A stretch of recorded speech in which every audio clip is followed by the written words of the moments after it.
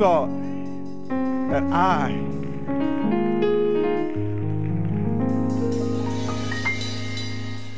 that I was worth saving. And not by throwing a life raft and pulling me in, but Jesus jumped in and saved us himself. Oh, that's so good. I am excited, scared out of my mind, and thrilled to be here all at the same time. It is officially my first Sunday as senior pastor at First Northeast on Resurrection Sunday.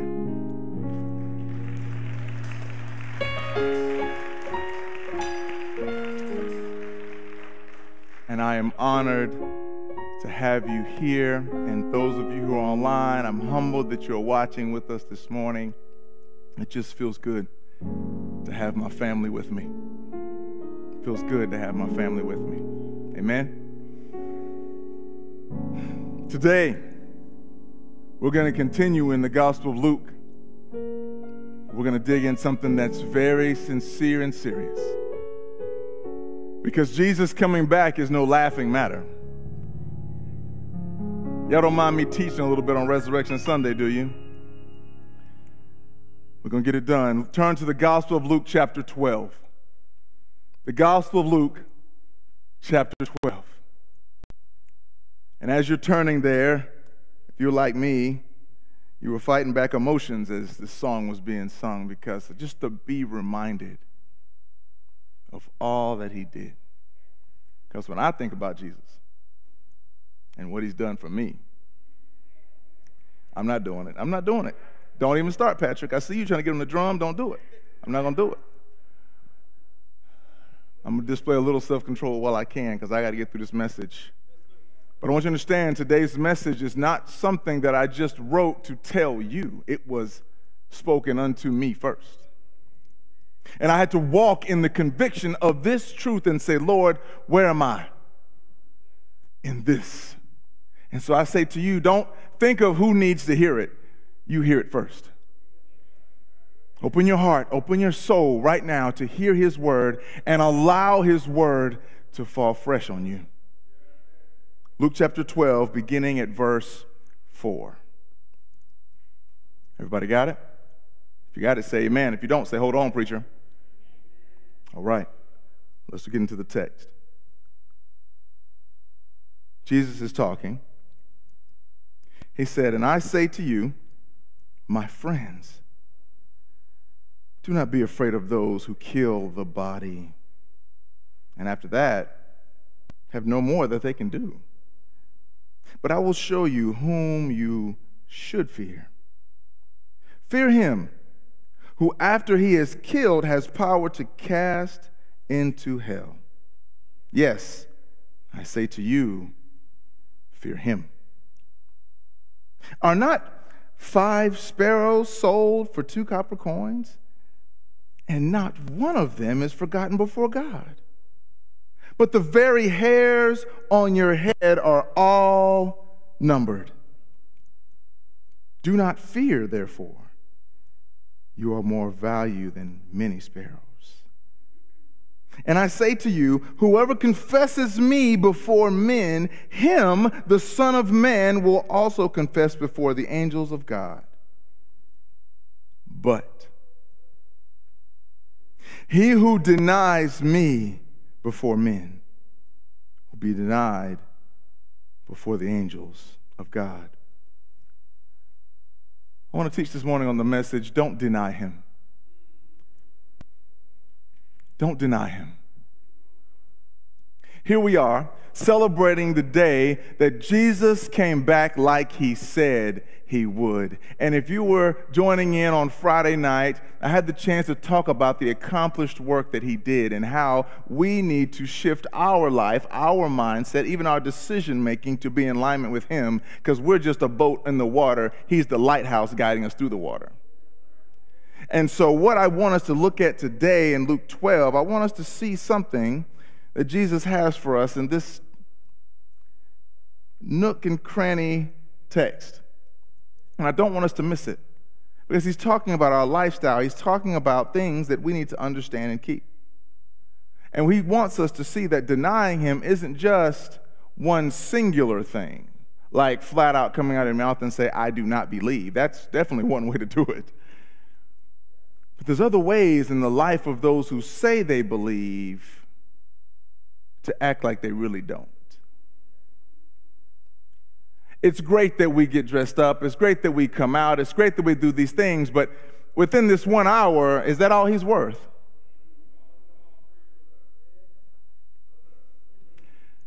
Is he only worth getting dressed on one day, sitting still for a little while, and having someone else pray over you?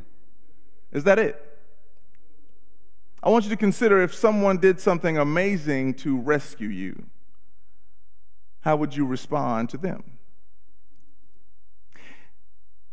Would you live your life as though you only need to celebrate them in front of them, but everyone else may not ever know that you even know them? Can we walk through the text together? Let's look at verse 4 and begin there. Jesus starts out this way, and I say to you, my friends. Jesus has shifted from just my servants or those who are following me, those who I'm changing. He shifts to call them friends. Jesus just pulled aside the disciples in front of a multitude of people. He first warns about not being conformed to the ways the Pharisees do things, and he pulls them aside and he says, my friends. Can I say that to you this morning? My friends. My friends. Whom I love, who I give all for, my friends. Do not be afraid of those who can kill your body. Why would Jesus start there? Because he knows full well who's about to deliver him to the Gentiles to be scourged, to be spit upon, to be mocked, and ultimately crucified. Jesus is like, I know what they're about to do. I'm not scared of them. I tell the truth because I am the... And so he's saying, don't you be afraid to tell the truth. Don't be afraid to do what's right because of what someone else may see. Because if you're more afraid of this person than you are of what God will see, who's really in control of your life? Oh, don't miss this. Because the Lord is making it plain. He says, don't be afraid of those that can kill you. Now, I don't know about you, when I think about someone trying to kill me, whether or not you're a hardcore or super awesome, militant, something in you still goes, right? So to say that, you can imagine the disciples going, you're saying don't be afraid if they can kill me? Sounds a little off, doesn't it? Let's keep digging in. After that, he says, and after that, can't do anything else. What's Jesus mean? He's doing two things. He's saying, one, they're not really in control even though they think they are. And number two, even if that comes to pass, that's all they can do. They have no control over anything else. He's confirming the after this life. The after this life. It's real. You can't see it now, but we walk by faith and not by sight. And then that's in context because in 2 Corinthians, he's talking about those who've fallen asleep in Jesus. He's saying, don't worry, you'll see them again because we know they're there because Jesus said they'd be there. And he's saying, look, they can't do anything else after that. But, y'all have come to know that word from me now, right? It's a pivot. He says, but I will show you whom you should fear. Fear him. Now, this is a reminder because any Jewish person would have known God is great, God is amazing, right? But sometimes when life happens, we seem to forget things. We forget not only what he's done, but what he's brought us through and who he is in his very position. We start to see people in positions ahead of us, and we forget that God is way bigger than them. And so what he's saying here, he says, fear him. So because after he's killed the body, he has the power to say where you'll be for eternity. Yes, I say to you, fear him. I want to give you the first point. I'm going to be a good Baptist. Just stay with me. First point is this. You cannot fear two things equally. You cannot fear two things equally. Raise your hand if you're afraid of spiders. Anybody afraid of spiders? You can be real. I'm not going to judge you. Okay, cool. It's cool. Don't worry, God's not going to condemn you because you're afraid of spiders, okay? There's a thing called arachnophobia, right? Okay, who's afraid of snakes? Anybody afraid of snakes? Oh, wow. Yeah, I was bold with that one. Lord! See a snake in the grass. Satan! Right?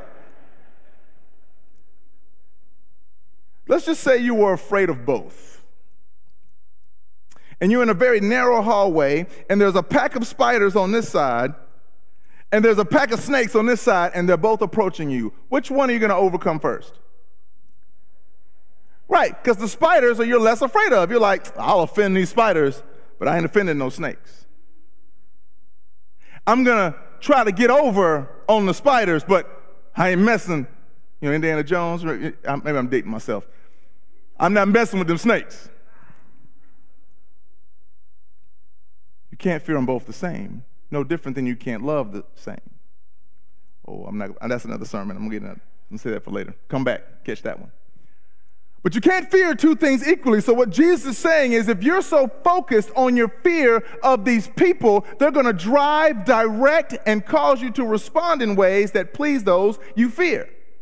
But if you fear the Lord, then when the Lord says go, no matter what's in front of you, you're going to do it, and you're going to do it knowing that the Lord is all the time. And all the time, he's good. So first point is you cannot fear two things equally. Jesus is saying it's time to pick. He's not done. Look at verse 6. I love this. Pay attention. Jesus just talked about fear and you having fear of God. Watch what he does starting in verse 6. He's so specific. Are not 5 sparrows sold for 2 copper coins? And not one of them is forgotten before God. Now, Jesus could have said all 5 of them are remembered by God, but he got real specific and said not. How often do we put ourselves in collective boxes? We put ourselves, society makes us do it sometimes, but we'll categorize ourselves, we'll put ourselves in a group. We'll even use we statements when we're saying our own opinion. Oh, I'm by myself? And immediately Jesus says, are not 5 sparrows, small little birds, not much to eat. You don't have Kentucky Fried Sparrows, right? There's not a lot of meat there. He said, even 5 of those is worth 2 copper coins. And God's attention, his eyes and his memory are on each one. Verse 7, he says this, but the very hairs on your head are all numbers. Look at the intentionality and awareness of God. Not only does he know that you have hair, but he can subtract, don't be mad, but he's aware of what's there and what's not. That's how much he knows about you and how much he loves you. He says, all the hairs on your head are numbered. Do not fear. Hold on, Jesus. You just told us to fear the Son of Man. You just told us to fear God. Now you're saying don't fear? Watch this. Let me help. He's saying if you can drop that fear, knowing that I'm in control of even those you do fear, what you're going to remember is this. I died for you to bring you close to me. Don't forget my position. Don't forget my power. Don't forget my capability. Don't forget my faithfulness and my goodness. But don't fear that I've forgotten you. Y'all see this? He says, don't fear, therefore. You are of more value, and you are more valuable than, some of your translations may say, a whole flock of sparrows. And if God can pay attention to one small bird, you can go from worried to worthy.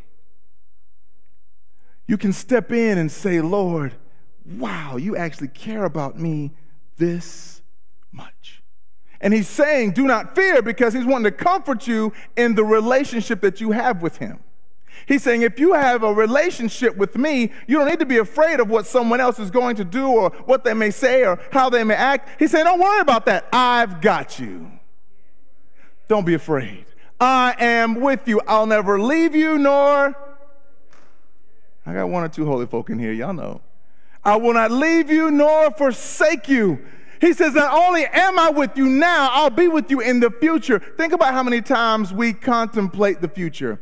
We think about money. We think about where we're going to stay. We even think about vacations. We think about our kids' school, education. When we think about the future, how many times do you think about where God is? Oh, I'm by myself again. How many times is that you actually think in your mind where God is when you think about what's next and what's coming? And do you take the time to actually say, Lord, is this where you want me to be? And wait for him to answer. I know in my own life, there are times I start walking forward and then I go, oh, wait a minute, Lord. Right? Oh, wait a minute, Lord.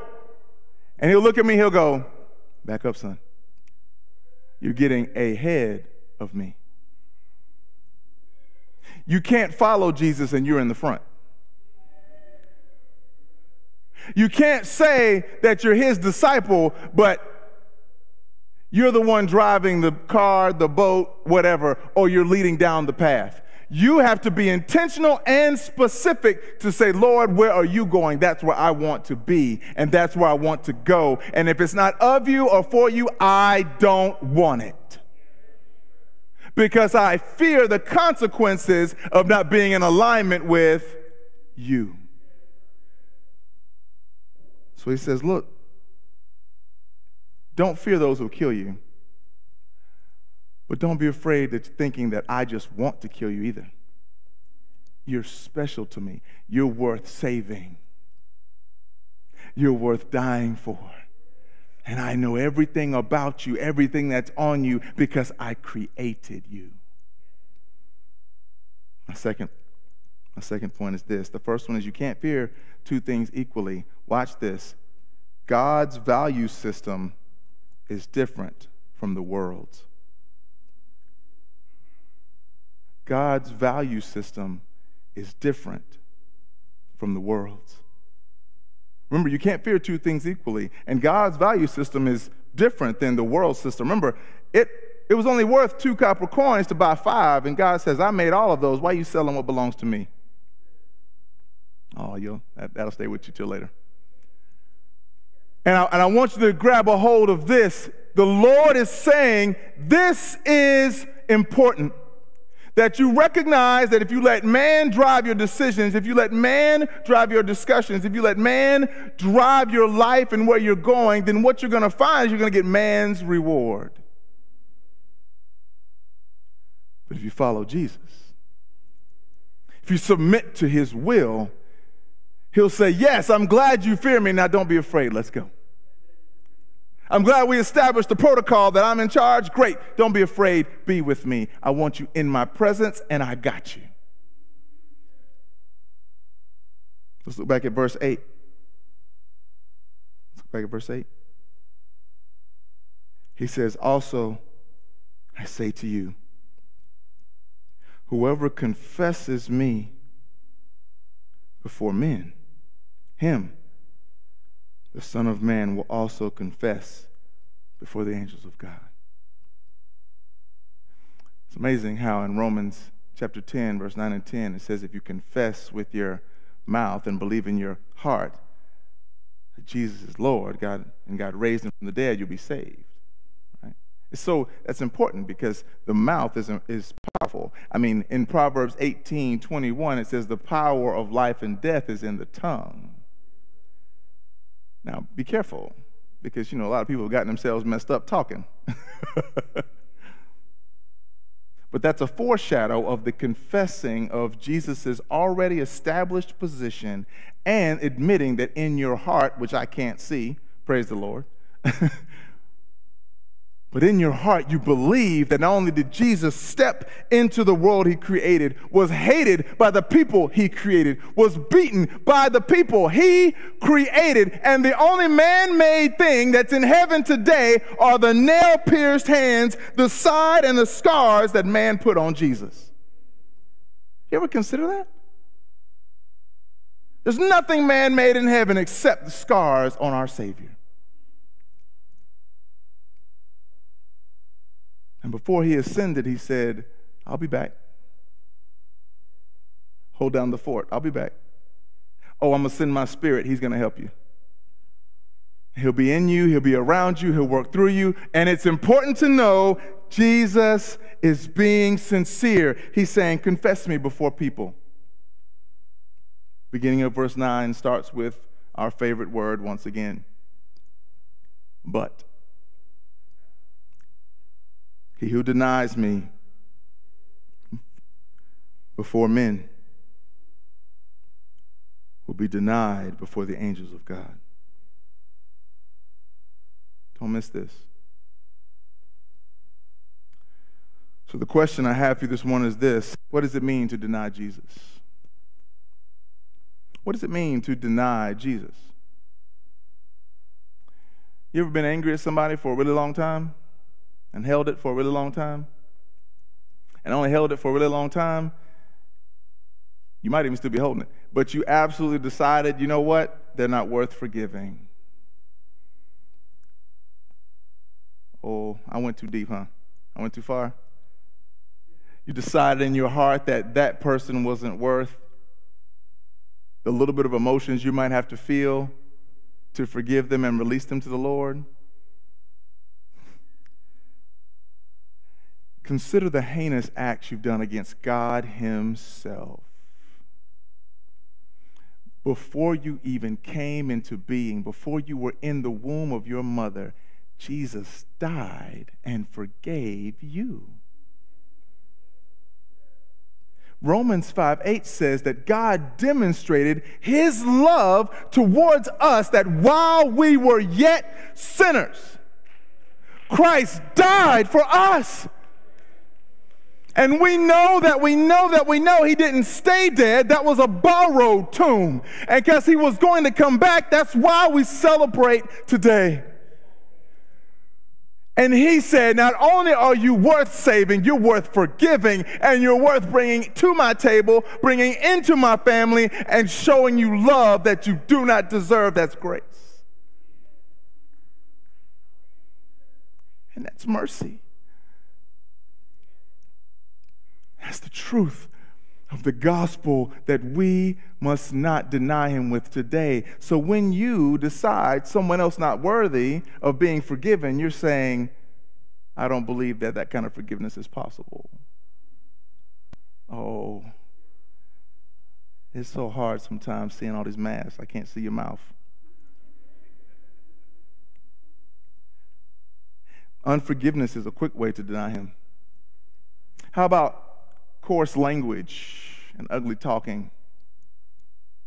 It's another way to deny him too.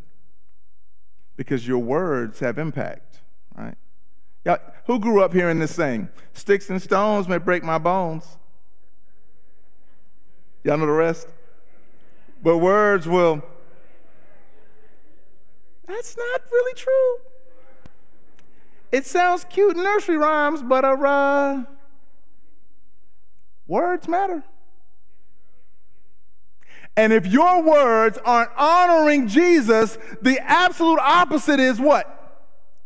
It's crazy how people will get on their social media pages and get Facebook courageous, and they'll say things that are absolutely against the Lord, but they'll have in their profile tag, love the King. 1 John says you cannot say you hate a brother you can see and love a God that you can't see. So somebody's being a hypocrite. And it's not Jesus. You can deny him. You can deny his death, burial, and resurrection by literally acting like you got no sense. I used bad English. Forgive me, Ma. And I need you to see that's just one of the few ways that there is denial in your life. The way you live matters to Jesus because he rescued you so you could live. He blesses you over and over and over. And when he's done doing that, he blesses you over and over and over. You're awake, aren't you? Blessing. You're breathing, aren't you? Blessing. You ate something, didn't you? Blessing. You have some water. You got your eyesight. You got your feeling in your hands. Blessings. Why would you deny the one who went through so much to give you these blessings by not living like you know him?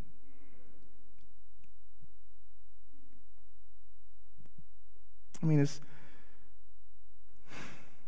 How you love your wife or your husband? Kids, how you honor your parents? You know, that's the first commandment with a promise in the 10 Commandments. The first 4 are about your relationship with God. We call those the vertical commandments, right? Of the horizontal, meaning on the same level, the first one says, children, honor your father and your mother, that it may be well with you and you may live long on the earth. That's the first commandment that has a promise on it. I'm just trying to tell the truth to you. Here's my third and final point. We're going to wrap this up and we're going to sing some more. Don't deny Jesus now, for he came back for you. Remember, you can't fear 2 things equally. If you think that declaring Jesus is Lord and he's alive, that you'll be judged, or that someone will not let you get a job, or you'll lose a friend, or you're willing to let those fears control you, that's like being in the narrow hallway with snakes and spiders. Why would you be afraid of what someone's going to think or say because you declared his name? Now, let me preface with this.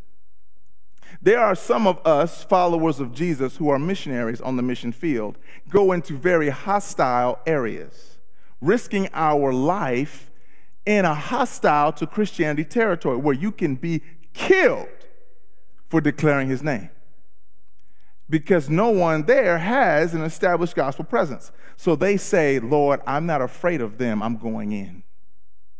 Oh gosh, isn't that just like Jesus? But they can't go in wearing a He's Risen t-shirt. They can't go in with a book bag that says, He is my Lord. They can't do that. They have to dress up and have a suitcase and say, I'm here on business. But they're being as wise as a serpent and gentle as a dove. And them being there is their affirmation of Jesus. So don't think that I'm telling you walk into your office on Monday morning, Tuesday morning, and shotgun everybody. Do you know Jesus? I'm not ashamed. Right? I'm saying maybe do like Jesus did and get close to them first. And y'all have heard me say it before, sometimes it takes connecting before you're correcting.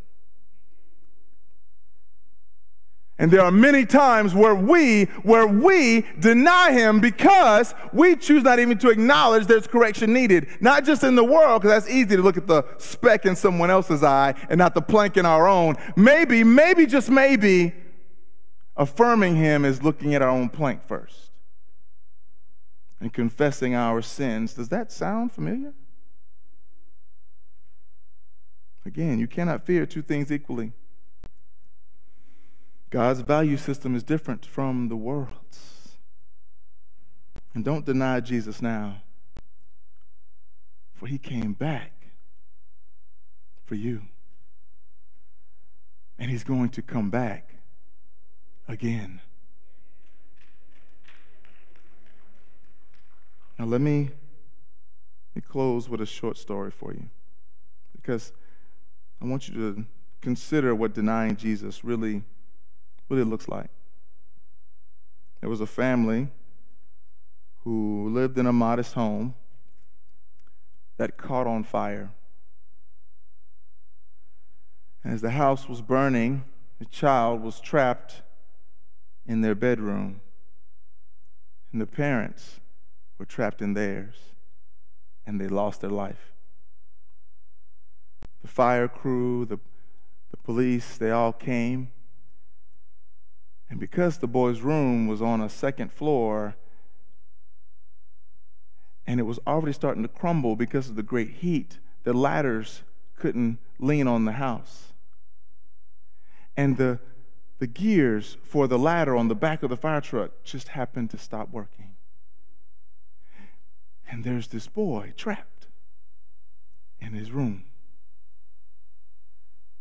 The fireman takes off his oxygen tank. He takes off his suit. And he begins to start climbing up a large pole that was holding the gutters checking its dexterity. But because of the flames on the house, even with his gloves on, it began to sear the skin in his palms. But he had to save that boy. And so he starts to climb, one hand grip at a time, and the more he grabs, the more pain he's in. The higher he goes, the more it's hot. The more he grabs, the more he's suffering, but he remembers there's a boy crying at the window. And he makes his way up and he reaches out his hot hand. He says, "Grab my arm, my hands are too hot."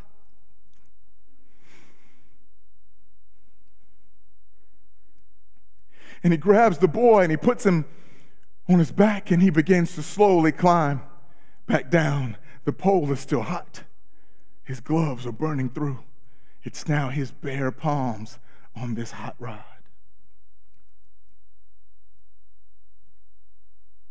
He gets the boy to safety. He then immediately gets whisked away to take into an ambulance to check him, and he then goes to a facility to get care. A few months go by, and he's up for adoption. And a few people in the community have come because they knew the family. The family was a good family. It was a tragic end to the parents' lives. A doctor was standing there. He said, "I'll take him. I'll train him to learn my profession." An engineer was standing beside him. He said, "I will take him. I will train him into my profession. He could add to the world in this way." A professor was also standing there. He said, "I will take him. I will enter him into the world of academia." And the judge was wondering, wow, I wonder which one we'd rather go to. So he looks at the boy, and the boy is standing there, not sure how to respond. Then the doors of the courtroom open. And silently, a man walks in with scars on his hands, dressed humbly, not saying a word. And the little boy's eyes were drawn to him. And he saw the man's hands. And he said, "That's him. That's him." He said, "Judge, I want to go with that man. Because if he loved me enough to take that pain, I want him to care for me for the rest of my life."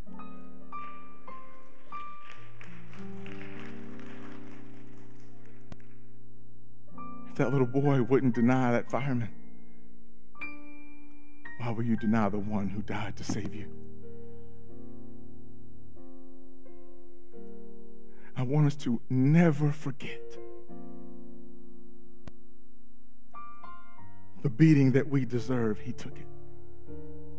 The stripes on his back we deserved, he took it.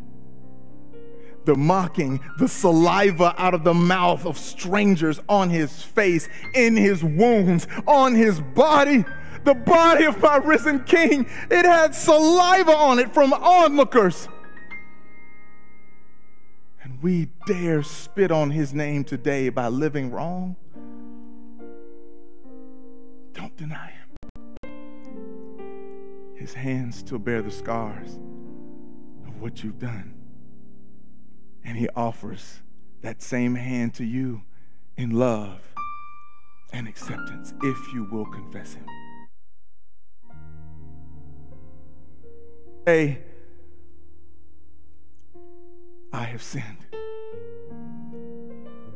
and I believe that you are Lord, that you came, you lived a perfect life, that you died, but you didn't stay dead." That's why we're celebrating every Sunday, and most of all, even on this Sunday, because he came back. And he walked into the courtroom of eternity and said, "Put him on my tab."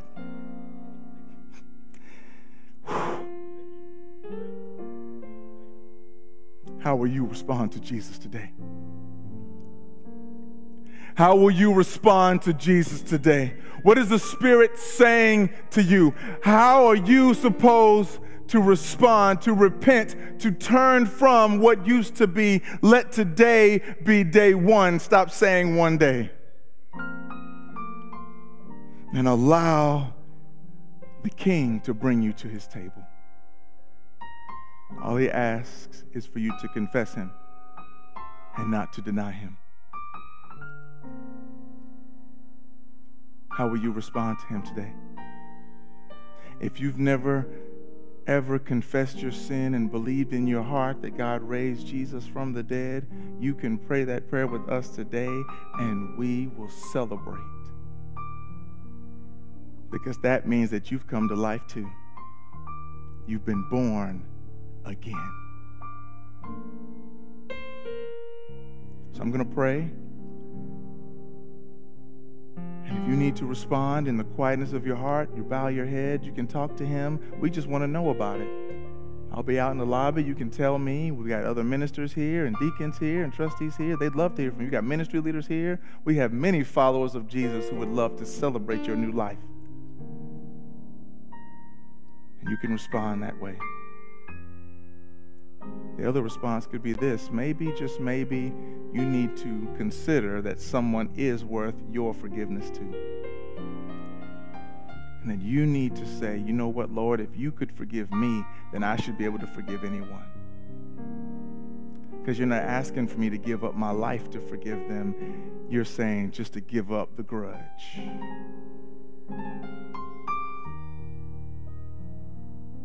How are you going to respond to Jesus today? As I pray, consider what he's saying to you and respond accordingly. Let us pray. Lord God of heaven and earth, Creator Lord,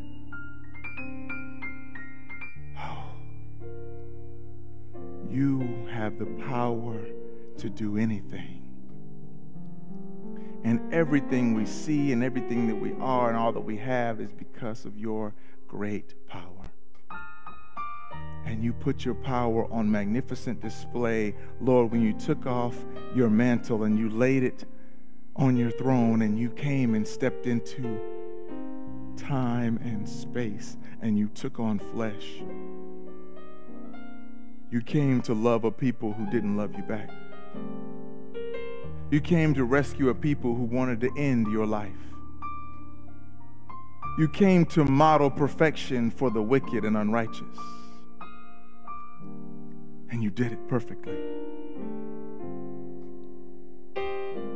And Lord, even in your last words, you said, Father, forgive them, for they don't know what they're doing to me. And God, right now, by the power of your Spirit, move on these, your people. Everyone under the sound of my voice, God, whatever it is that you are calling them to do in response to your truth, God, by your Spirit, give them courage to not fear what man may do, but to fear the God who made everything, the one who said, fear me and then be my friend. Lord, you are good. And you are holy, and you are perfect, and we thank you, God.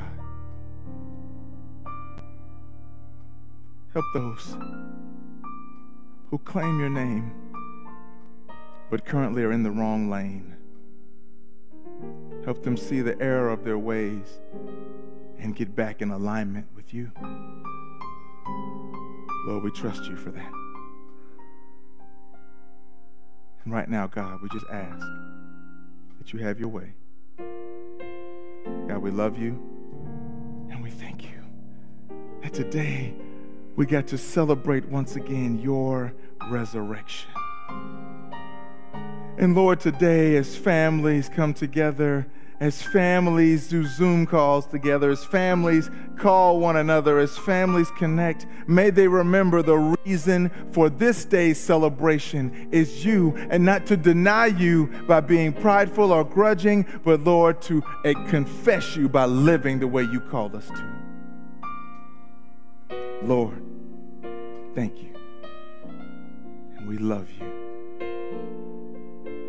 Now, by the grace of our Lord and Savior Jesus the Christ, our risen King, the love of the Father, and the communion of the Holy Spirit, may He be with us all until we come back together again. And all of God's people said amen, amen, and amen. Let's give the Lord a hand clap of praise.